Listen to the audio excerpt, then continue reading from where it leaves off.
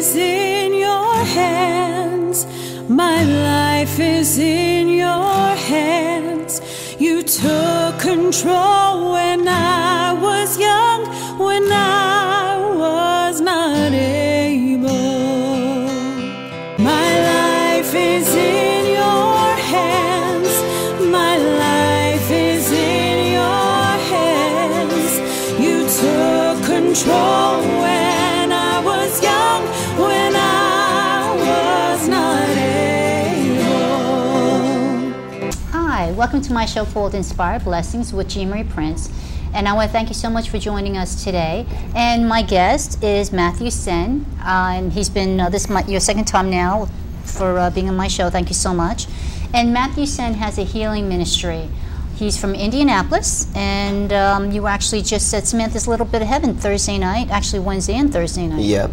Right, so you go traveling all over the world, as well as mostly in the United States, that you like to go around to the different places that would let you know, have you come and to be able to heal the people that are looking to be healed. Yeah, well, I don't heal. Right. However, God does heal, flow through me, and touch people that way. Mm-hmm. Just to kind of refamiliarize people with you, because if they didn't hear, watch your first interview, how did you actually become and start a healing ministry? Well, like I said before, just a long story, quick. In college, wanted to be an attorney, but then my desire shifted. Started wanting to touch people's lives, wanted to see people healed. And then all of a sudden, my direction went that way. Here ended up getting a degree in church ministries, pastoral counseling, started being around people with healing ministries. Next thing I know, I'm praying for people, they're getting healed. All right, but we got to back up, okay? Talk about your faith first, okay? In the fact that you're raised Jewish, born Jewish. So yeah. how does a Jewish person become a... My father, yes, is a Jewish doctor. My mother ended up and him got divorced. She married my stepfather, who is a Pentecostal. Very interesting. So now I've got a Jewish father and a Pentecostal mother. Mm-hmm. My mother ends up getting custody of me, and so I'm raised under her, and then go to church. When I'm with my dad, sometimes we go to synagogue, but I still honor the Jewish heritage. And so even though I am charismatic in the Pentecostal, I still embrace my Jewish traditions, Hanukkah, Yom Kippur, Rosh Hashanah, those kind of things. Right. But if I remember from the first interview, something to the effect that you and your friend were talking about healing in a restaurant or something, and people around you started to feel? Yeah, it happened quite a bit. At one particular time, a friend of mine in college, we were in a bank, and he and I was filling out a slip, and we were just talking about the power of God, what God can do, and these ladies just interrupted us, and we thought, what's going on here? And they said, as you two guys were talking about healing and God, the arthritis in our hands left. Mm-hmm. And we thought, wow. What weirdest out about that is we didn't even pray for him. So we knew that just by talking about him, just by talking about God and what he can do, it caused his presence to manifest. Did you think that you guys had such a faith, such a conviction that you would have been able to do that, to have such a manifestation of the power of God around? No. But what we did was we just talked about it everywhere we went. So we just loved him so much. And we were so much into healing, into faith, into the gifts of the Spirit, just into what God can do. But we just were so immature, in college. We just didn't know what we were doing. But one thing we had was passion. Mm-hmm. One thing we had was passion. We may not known what we were doing, but we had the passion. to just continue to talk about it. So people were getting healed in gas stations. People were getting healed in grocery stores. We were praying for the sick. The pizza guy was getting healed. Mm-hmm. We didn't know what we were doing, but we were going to do it anyway. Mm-hmm. So how long ago was that? that was in college. Right. That was where if we made a mistake, it didn't matter, right? Mm-hmm. So what made you say to yourself, okay, now that I'm out of college, I don't want to be a lawyer. I want to, have a healing ministry. What made you really make that distinction? Well, Psalms 37:4 says, delight yourself in the Lord, and he will give you the desires of your heart. That word delight means make yourself pliable. And so as I was pliable, it says he will give you the desires, which he will give you desires. Mm-hmm. So he started giving me desires. So as I got out of college, as I graduated and got out of college, he gave me desires to want to go and touch people's lives this way. Mm-hmm. To see people healed of cancer, to see people healed of arthritis, to stop hurting. Mm-hmm. Because I know what it's like to be in pain. I know what it's like to hurt. And I know what it's like. And so when he shifted my desires to not want to be a lawyer, but to see that person that's crying, that's hurting every day, all night long, he pushed my desires, and then I had movement to go that direction. He seemed to have given you compassion for others.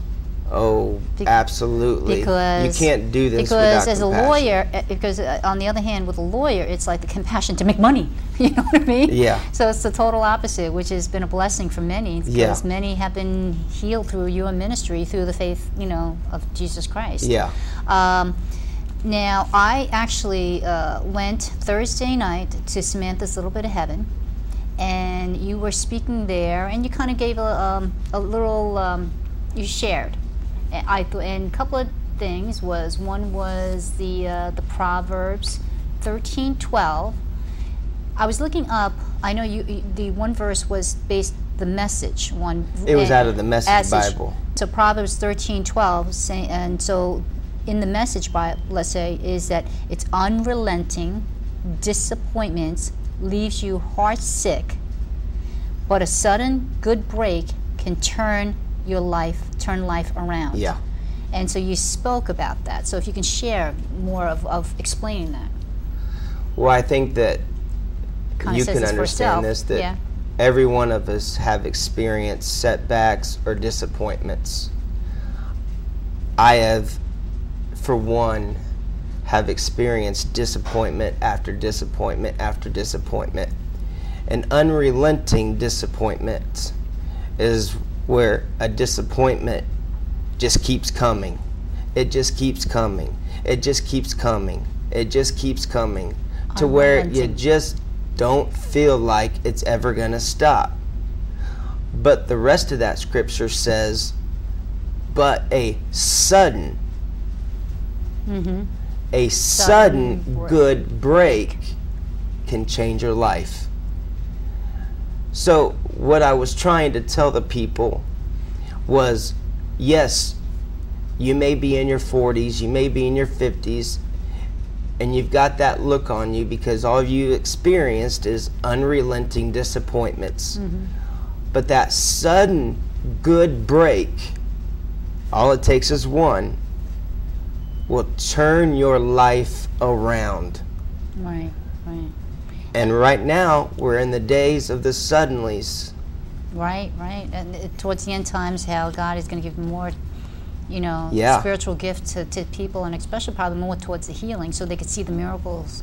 And people that are sitting there are looking at you saying, wow, Matthew, through the power of Jesus Christ, is that you're actually going to be that sudden good break.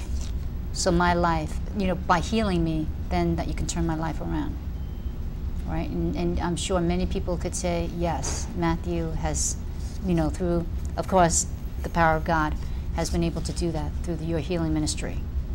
Now, also, there was another thing that you shared, which I thought was very interesting. It was a true story you shared, and it was the artist painting Checkmate. Yeah. So, explain that. Well, there is a painting that an artist painted. The title of the painting is Checkmate. It's a true story. And the painting, it was in a museum in, I believe, France. And it was up on the wall. And the painting depicts Satan as this ugly monster. And he's got this real proud look on his face. And he's playing against a human who is supposed to be a Christian. And Satan, as this big monster, has this look on his face of victory, like prideful, I've got you. And this Christian, this human, they've got him all scared and defeated looking. Mm-hmm. And the title is Checkmate.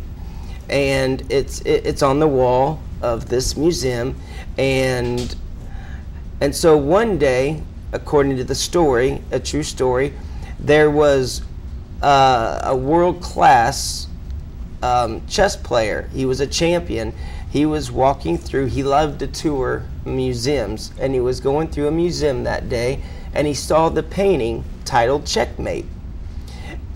And he looked at it, and he stood there for a few minutes, and he asked the curator, can you bring me a table, chairs, a chessboard, please? And he had him bring him the chair, table, and chessboard, and he took the chessboard, and he took the pieces, and he placed the chess pieces on the board just as it was on the painting. And he stared at it for 6 hours. And people were looking and gathering around, looking at him, saying, what is this guy doing? 6 hours. Right. And all of a sudden, out of nowhere, he screams, looking at this Christian in the painting, saying, as he's talking to him, he says, wait, you have not lost. You have not lost. You have one more move. Right. You have one more move. Mm-hmm. The guy that painted the picture painted it wrong. That the Christian in the painting literally had one more move and he would have won. Right. So they took the painting off the wall because the guy that painted it wrong. That the Christian didn't even realize that he had one more move. And what I was trying to say is that in our lives, the devil, the enemy, in many of our lives, even in a situation, couple in my life, he has got us to believe that he's got us in checkmate. But I had to tell the people, and I will say this to anybody that's watching, that God always has one more move. And here's my thought. When the devil saw Jesus Christ on the cross, crucified, wounded, and bruised, he thought it was checkmate. And God, 3 days Jesus later, had one more move. He had one more move. That he was going to rise from the But dead. he has one more move in every situation. Mm-hmm. Your house may be in foreclosure. God has one more move. The doctors tell you, we can't do anything for you. God has one more move. Mm-hmm. Your marriage is about to break up. God has one more move. God always has one more move. I was found 2 days old in a bathroom in Korea. God had one more move. Somebody found me, brought me to an orphanage. And look at you now. And you know, and right? look at you now. Right? So it's amazing. Doing what you're doing. Yeah. Because he had one more move. Right, so it's just amazing what God has really done. But I just thought that was really good, you know, that you were sharing that before the healing. Now, what happens is you have the different people that are coming up to you and you pray for them and things like that. And then there was this other one gentleman in particular. He went up there, and he, not the second guy, but the first guy, because he was actually friends with the second guy, and in which he had pain. He had pain in walking and things like that, and how he felt such a difference. You know, he felt the fact that you had, how it helped him and healed him, you know, through, I know it's not you, Matthew, but I'm going to say that, but we know that it's Jesus Christ, Right. okay? And basically is the fact that he felt such a difference. And that move, okay, made the next guy, which was his friend, come up to be prayed for. And he was explaining how he kind of like walks with a limp. He had like used to wear a lift, but he decided not to wear the lift anymore, but he was getting pains and so on. So you had prayed for him, and then you told him to walk, you know, back and forth, and you said to him, "Are you feeling any different?" And he said to you, "No, I'm not." So then he explains to you, at that point, then he explains to you, actually he didn't tell you that at that point that he had one leg shorter than the other, but then now he does tell you, you know, that he has one leg shorter than the other, how he used to wear lifts and things like that, and how it's caused pain. So instead of you giving up, you had one more move, all right? You decide to get 2 chairs. So you have him sit on the chair, you have his wife on the one side, knowing that it was at Samantha's little bit of heaven, knowing that she is the one who is the overseer. You wanted to get her to come up to see this, you know, this healing. And I know you had mentioned the night before to me that you had actually helped somebody with the fact, heal somebody through the fact that of one of their limbs also grew.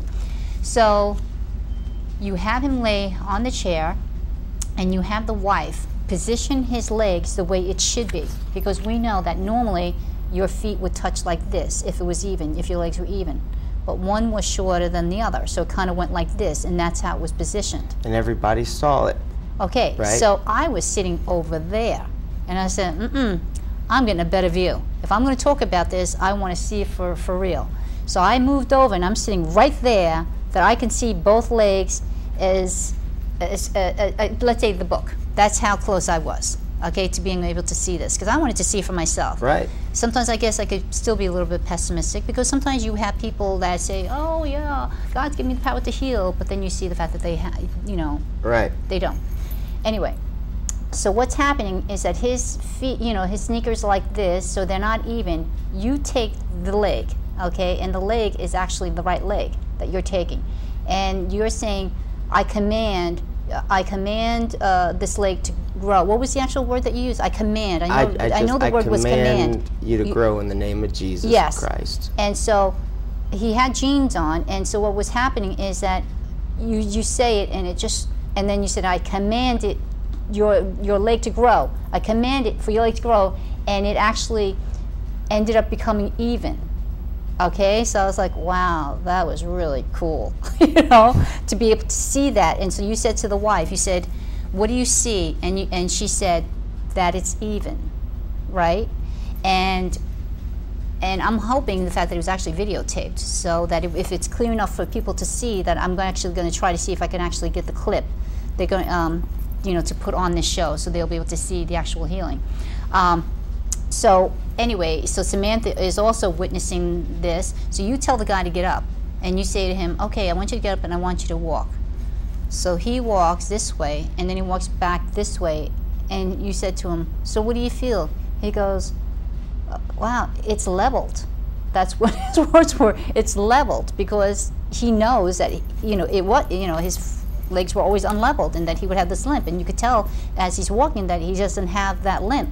So people were very amazed, and actually I had interviewed him on my cell phone outside, because I just wanted to give it to I was hoping for somebody to hear it, so they can really, right, not my words, that it's from them. So he had shared that the reason why he went up was because of the fact that his friend, who just became a believer a couple months ago, was in pain, because they were up somewhere, was in pain, and he had the faith to go up to you and to be prayed over, and that he felt that he was healed.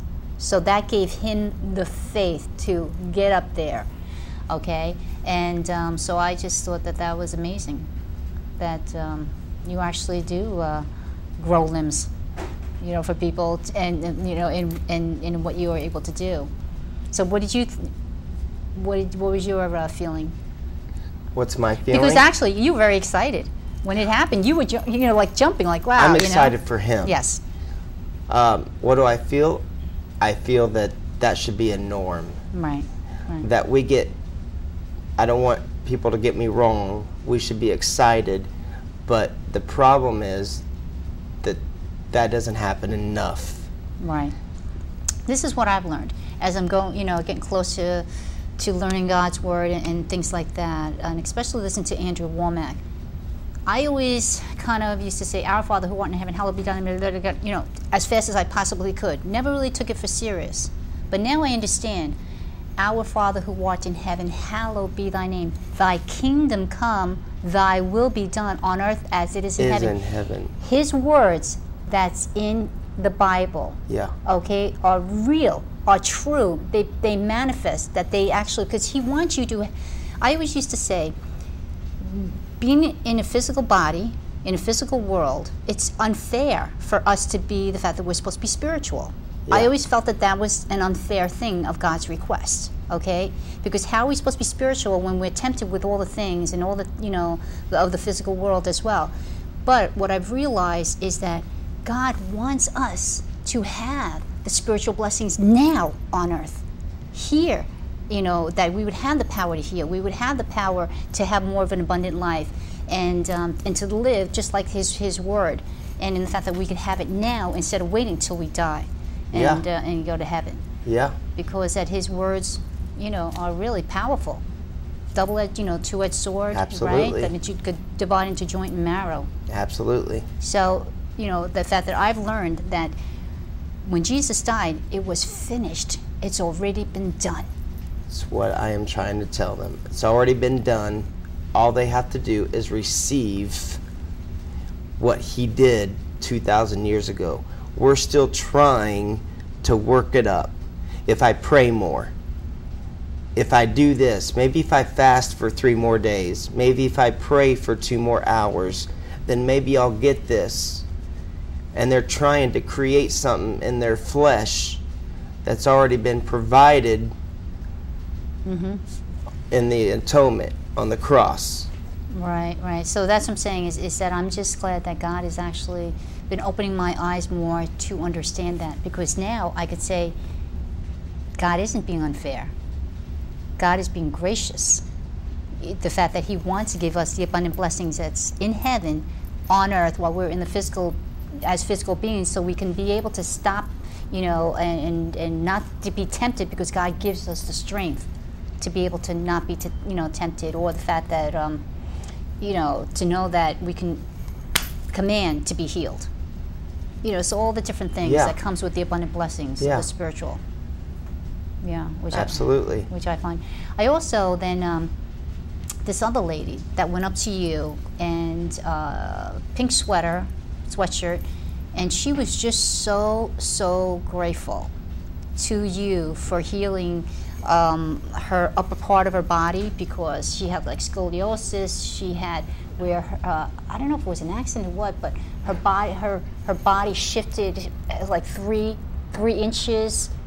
You know, that she had this problem where she couldn't breathe. You know what I'm talking about. She couldn't breathe, and she didn't have the blood flow. But she's saying, Matthew, you know, she had to come back up and say, I just have to tell you, just what I'm feeling right now is the fact that somehow I could feel my body shifted an inch in the right direction, that it now actually opened up the airwaves, that I can breathe better, that I feel now oxygen is literally going into my brain, that's giving me a little bit more clarity than I've had before.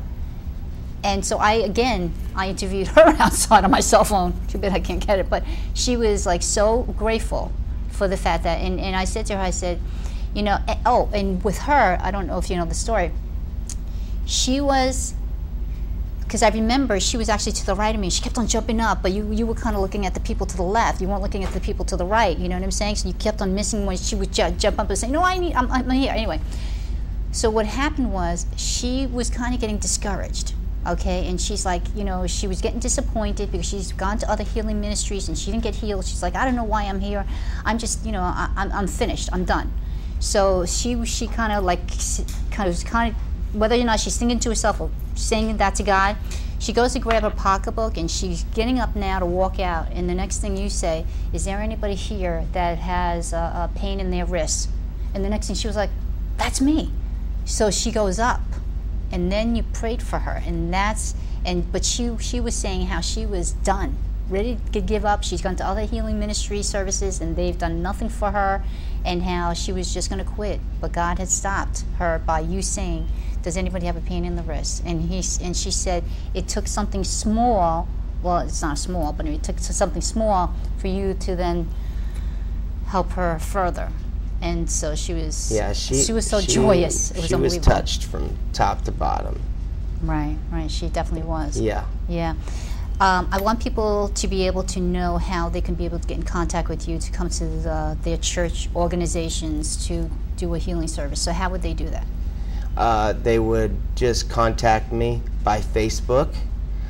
Also, I have a Facebook regular page, Facebook ministry page, or my email, matthewsenn@hotmail.com. And I feel I just need to clarify, it's not Matthew Senn, it's S-E-N-N. Yes, Senn. S-E-N-N, matthewsenn@hotmail.com. But Facebook me, it's Matthew Senn, but I also have Matthew Senn Ministries on Facebook. Okay, 30 seconds. What would you like to say to the viewers? If you could look into camera 3. Camera 3. God wants you well. God wants you healed. We all are going through disappointments. I'm dealing with many disappointments. I'm dealing with setbacks and disappointments in my life.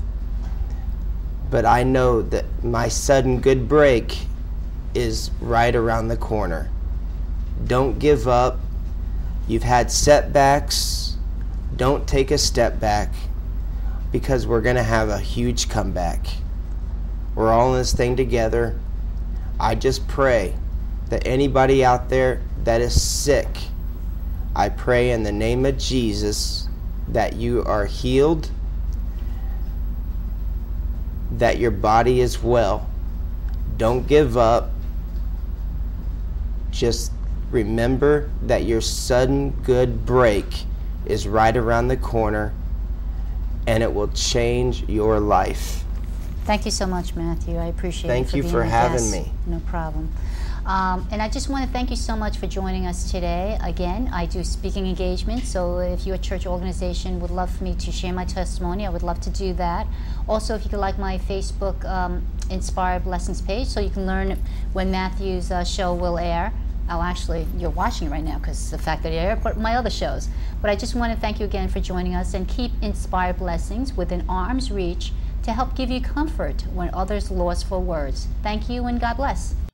www.jeanmarieprince.com. To accept and receive Jesus Christ as your Lord and Savior, please say this prayer. I know that I am a sinner who needs forgiveness. Jesus, please forgive me for all my sins and purify me. I know that you died and rose again to pay for my sins. I need you to be my Lord and Savior for the rest of my life. Thank you in the name of Jesus. Amen. With man, this is impossible, but with God, all things are possible.